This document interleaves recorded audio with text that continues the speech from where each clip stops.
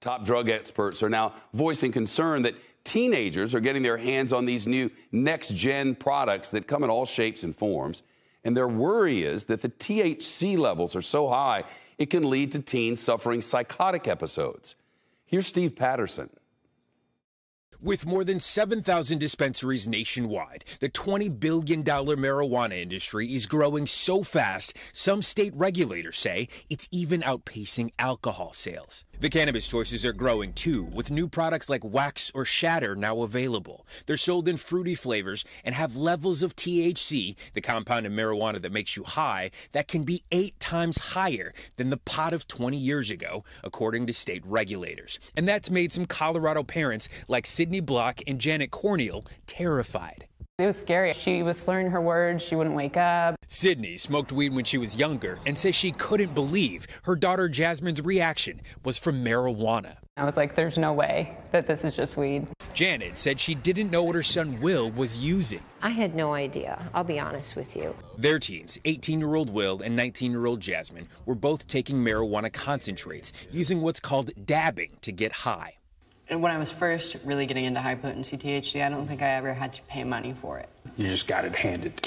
Yes. I can't be a coherent, functioning human being when I was under the influence of all the stuff I was using, predominantly high concentrated THC. Dabbers use blowtorches to heat up rigs, or they vape the concentrated wax or shatter. One dab could be equivalent to smoking an entire bowl. These pot concentrates, with flavors like Fruit Frenzy, are legal for adults in Colorado, but not for kids under 21. It did get to the point where it was like, if I don't smoke weed today, I'm not doing anything. I couldn't wake up. I couldn't go to sleep. I couldn't do anything without it.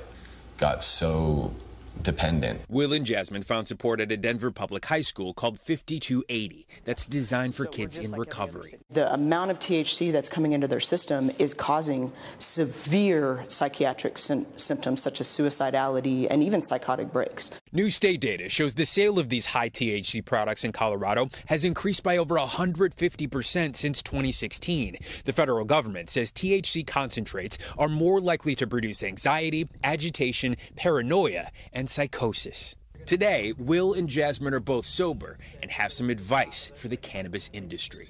Rather than putting so much time and effort into making more and more and more potent things until we have 100% THC or whatever, I think that it is possible to spend more time and effort into looking into how to protect our youth. For the news, I'm Steve Patterson.